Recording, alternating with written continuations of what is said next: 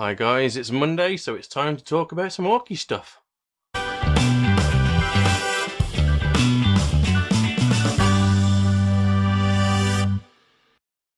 Right then, so I want to start off by talking about Idic Beer's Terrain Square Challenge, or Circle Challenge. I'm not sure which one it is. He seems to change it up each year, so I'm going to be joining in on that, excuse me, and this year I wanted to enter with something Orky. So I have, this is my basically letting you guys know that I'm planning on entering something Orky for the Gorkamorka table into that. It's a really quick one there. I also wanted to let you know, if you've seen the thumbnail for this video, you'll know that I'm not actually doing a video on the big rig and the different modules, but I wanted to let you know that I haven't forgotten about last week's video, and I just wanted to go over the main ideas and the suggestions that people had actually submitted, because there were some fantastic ones in there. So just the main ones. We had a portable mech boy and pain boy shop. I really like that, those ideas. A mobile fort. That was pretty cool. So having some actual walls and some fortifications, maybe some proper defensible area, and even with a place for trucks to drive up inside, and even widening it as well. I had somebody suggest that I widen the trailer to make it fit a lot more in. That would be pretty cool. An Ork racing team trailer. I'm not even sure where to begin on that one, but that's pretty cool. I've got ideas in my head of maybe, my son's got this like trailer. It's meant for cars, and the back comes down and then the sides fall down, and it's like this workshop inside with all sorts of crap going on. But it opens up into this whole big thing. But I can do hinges with styrene tubes and whatnot, so I could actually have this elaborate like opening up nonsense. So that's that could be a thing.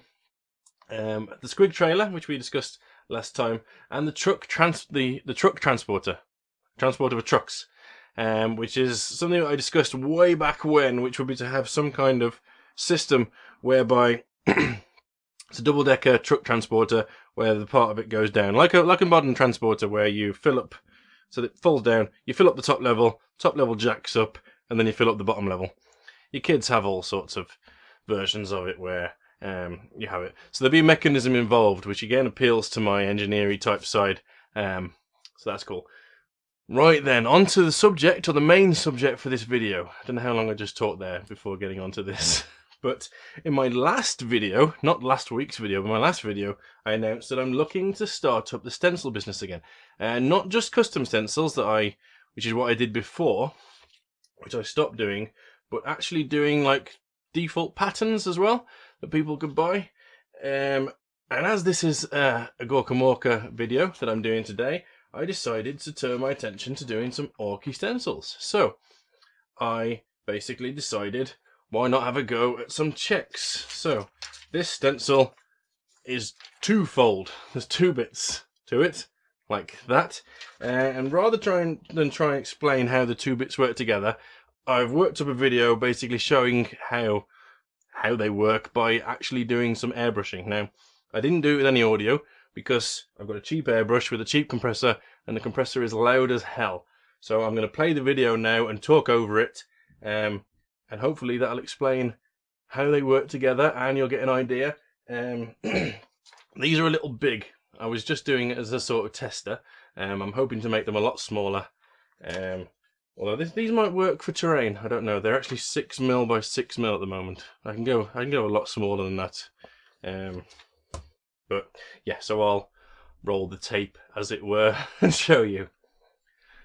Right, so I want to put a stencil at the top, so I'm basically just lay down the basic checks. So I'm going in with a thin layer, brushing it with just air to make it dry. Literally, we're going to watch paint dry, and then I went in with a heavier layer of black. For this bit, I just wanted to get down the basic checks. Again, we're watching paint dry as I spray it with just air. And then I went in with some really heavy black. Now, I wasn't expecting to talk over this bit. I was expecting to be doing it in real time. So I went a little bit crazy at some points in this with the thickness of the paint, which actually makes the stencil quality suffer, because I wasn't expecting to speed these bits up as I have.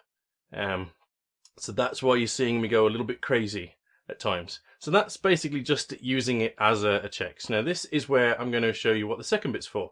It has two purposes.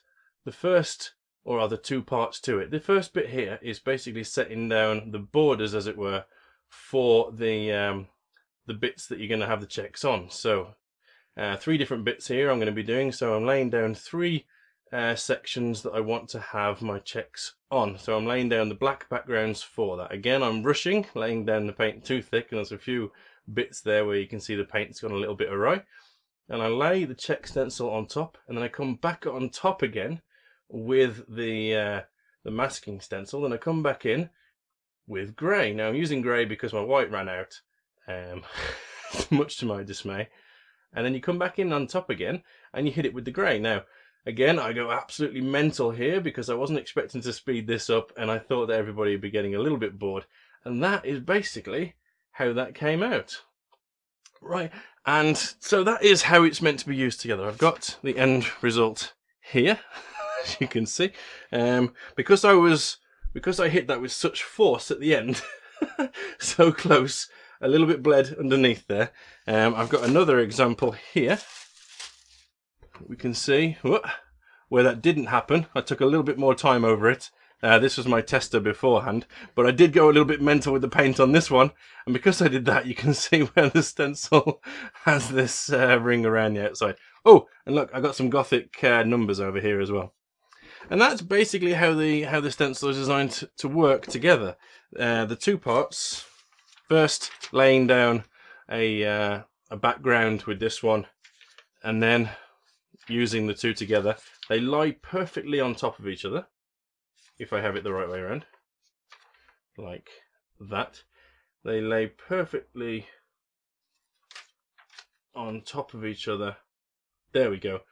So that you get the checks in line with one another. So you end up with a layer of 2 checks, a layer of 3, or a layer of 4. Of course, you could simply just put masking tape straight onto this stencil here, but I wouldn't be confident when peeling it off that you won't end up with some of these popping out. I mean, they are pretty hardy. I can pull that fairly hard. It won't lose any. It won't deform at all. But yeah, so those are what I've been working on. Again, I'm looking to make this a lot smaller, and of course that will be a lot smaller, and maybe having some different shapes going on with these as well. Because at the moment these are full length as well, so you've only got the full length. I mean, an idea might be maybe to apply tape to this to get the desired shape and size, and then when it's laid over the top of that, that will give you the shape that you want. I don't know. So that was basically what I was working on. Again, there's a lot of work to be done to it to make it ready for sale, but I wanted to show you guys, get your opinions on what you thought of it, the concept of this second piece here, whether it adds anything to the stencil in your opinion, because otherwise it's just a basic check stencil, though there's value in that, let's be honest. Right, yeah, I think that's everything I wanted to cover. Right, I said right really often in this video. Excuse me, sorry, I haven't got rid of that chesty cough yet.